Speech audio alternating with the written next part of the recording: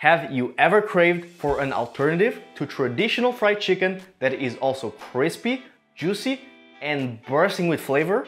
Well, let me present to you vegan fried chicken. Made with tofu, yet still maintaining its meaty texture and flavorsome spice, it's surely something you haven't tasted before. Hello and welcome to Cozymeal Studios. Today we're making vegan fried chicken. And be ready to spice up your weeknight meals with this plant-based cuisine bursting with flavor. But as always, before we begin, please be sure to leave a like on this video, subscribe to the channel, and tap that notification bell. And of course, let's get cooking. First, line a baking tray with parchment paper and preheat your oven to 300 degrees so we can keep the tofu warm after frying later in our recipe. You will also need to set a wire rack onto a second baking tray to drain the vegan fried chicken.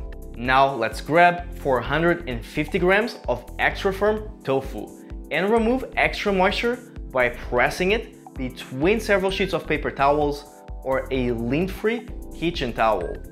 Then tear the pressed tofu into 6 or 8 chunks that are 2 to 3 bites in size. You should freeze and then thaw the tofu before doing this previous step so that you create a much meatier bite by changing its texture. This step is completely optional but well worth your time. To prepare the vegan buttermilk, we'll have to add in a medium-sized bowl half a cup of plant-based milk, 1 tablespoon of apple cider vinegar, 2 tablespoons of nutritional yeast, and half a teaspoon of sea salt.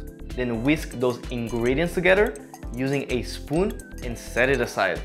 To prepare the coating, let's add inside a large bowl 2/3 cups of all-purpose flour, along with 3 tablespoons of cornstarch, 1.5 teaspoons of sweet paprika, 1 teaspoon of garlic powder, half a teaspoon of onion powder, 1/8 teaspoon of cayenne pepper, half a teaspoon of dried thyme, half a teaspoon of ground black pepper, and 1 teaspoon of sea salt.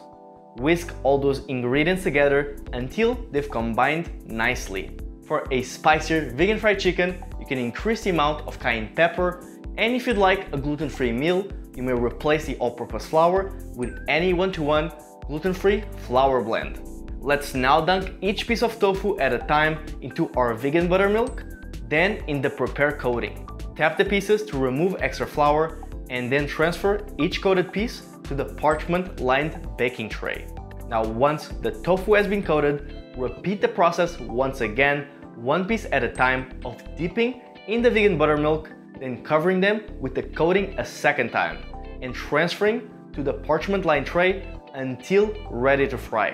Using a heavy bottom pot, add enough vegetable oil to fully submerge several pieces of tofu.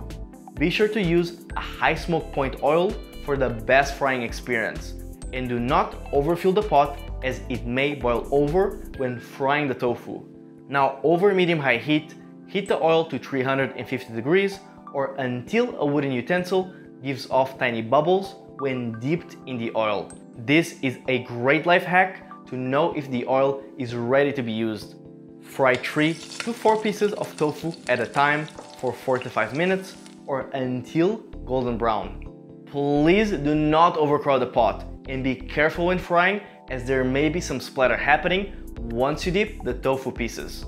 No one likes this part because we all got those oil scars in our arms, right? But we can be more careful to reduce that pain. When the tofu is golden and crispy, transfer it to the prepared wire rack and keep them warm in the oven while frying the remaining pieces in batches. Once all the tofu pieces are fried, serve them and enjoy.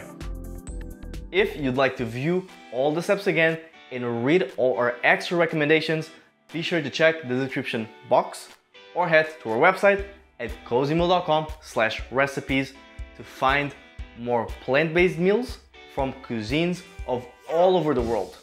Do not forget to leave a like on this video and share this recipe with your friends and family. Let's reduce meat consumption together with more plant-based meals full of flavor. We can do it. I believe in us. So stupid.